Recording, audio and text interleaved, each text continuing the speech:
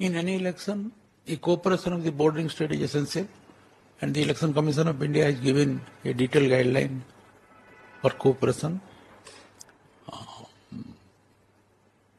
We have 4 states bordering Odisha, that is West Bengal, Jharkhand, Chhattisgarh and Andhra Pradesh. The total our 15 districts, 15 police districts are bordering to the neighbouring state, and they have 20 districts.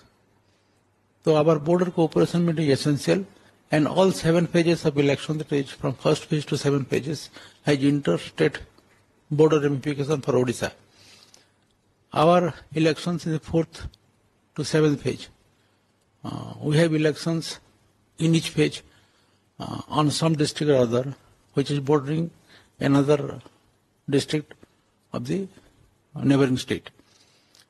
So we had a interstate cooperation meeting with Andhra Pradesh, Chhattisgarh and Jharkhand. With respect to West Bengal, we will have a cooperation meeting very soon. So basically in the border cooperation meeting at the level of DG, we discuss issues relating to the border sensitivity and the trans-border movement of various elements which may likely to disrupt the elections.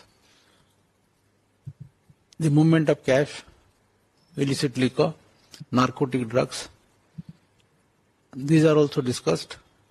How to strengthen the border checkpost, because already we have established 118 border checkposts in various districts which are bordering the neighbouring states.